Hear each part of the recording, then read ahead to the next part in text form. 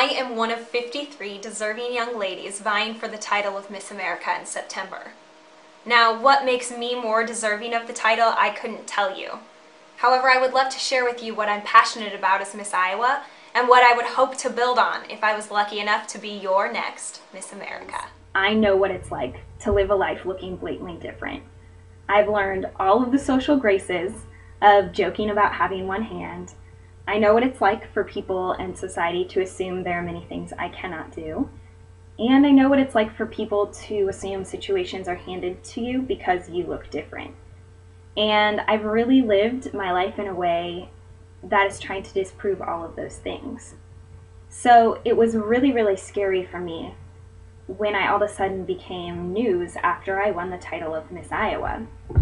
Suddenly, my picture and a witty tagline were splashed everywhere, all over the internet and in all of the newspapers.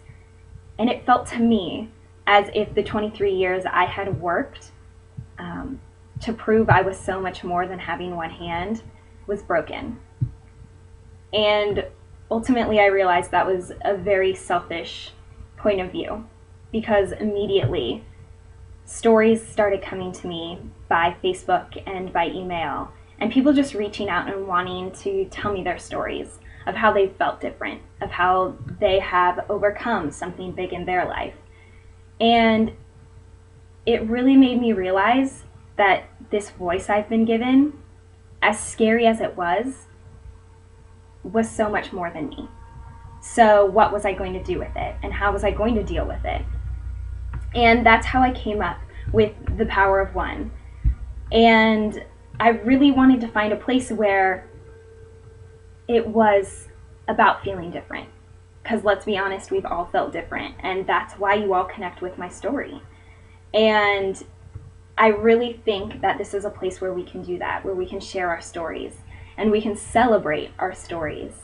And I realized that people just wanted to know that it's okay to stumble, or it's okay to have something that looks different or feels different, because that doesn't put you behind, that doesn't make you a lesser person, and that doesn't mean you're alone. And that's what this is all about for me.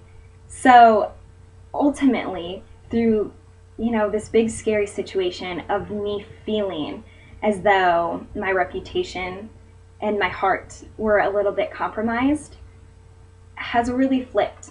And it was very humbling, and it's a situation where it's not about me. It's about all of you.